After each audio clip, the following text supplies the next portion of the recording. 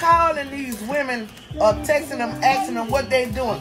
They doing rent, light bill, water bill, car insurance, life insurance, Pampers, and milk. Fuck what I'm doing. Send me a cash app.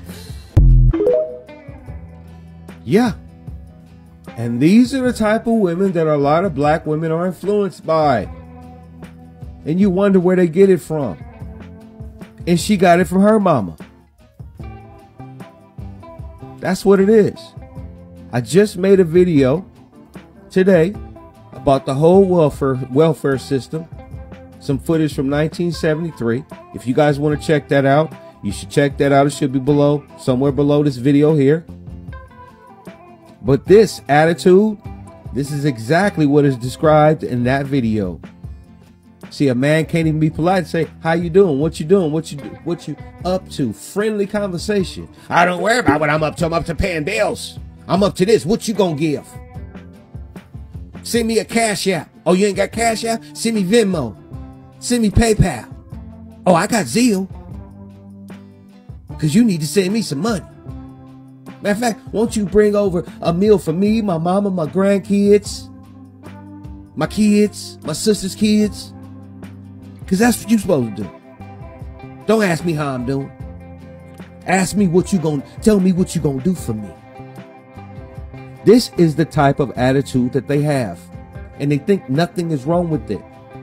And a lot of times, there's a lot of young black boys in these situations with these women.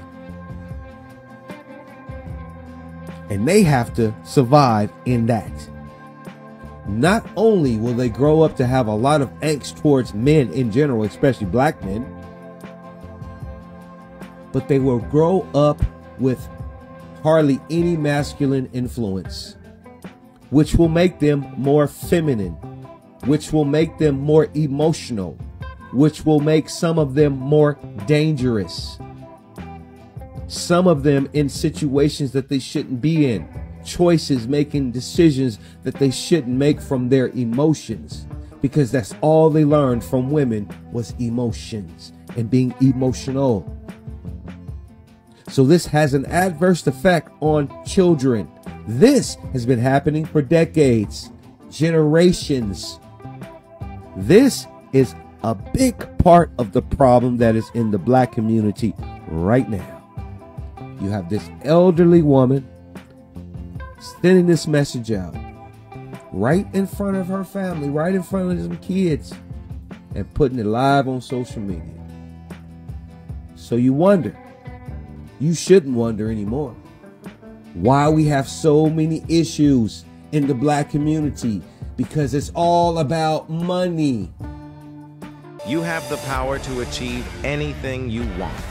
Don't let anything or anyone distract you from your goals. And remember, stay focused, stay strong, and stay positive. Make sure to like, subscribe, and share this video with those in need.